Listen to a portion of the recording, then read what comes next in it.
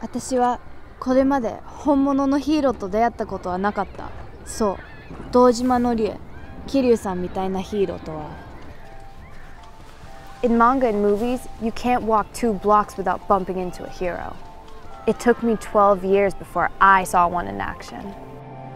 Back then, I dreamed about going to a totally different city to enter some big dance battle.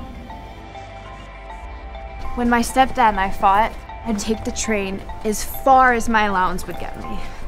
But I never really got anywhere. I was always too scared to try. The last time I ran away from home, I got in the way of some thugs about to hurt a lost puppy. But Kiryu-san showed up out of nowhere, exactly when I needed him. And he chased those guys away before they could hurt me. He said he knew a Haruka, and that I reminded him of her. She liked dancing too. He said that all he wished for was the chance to tell his Haruka how much he missed her. I didn't want to leave the dog alone, so Kiryu-san went to get my stepdad for me. But those guys came back, and they wanted revenge.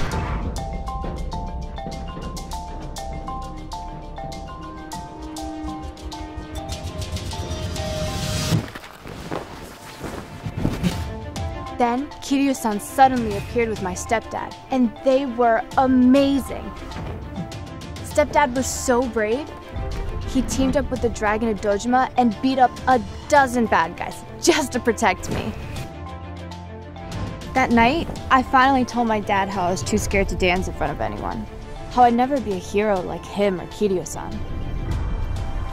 And stepdad said, "Heroes do the scary thing every time, whether it's entering a dance battle or raising a stubborn kid." It didn't cost Kiryu-san anything to help me find my way back to my dad that day, but it meant everything. To both of us. I hope he found his Haruka.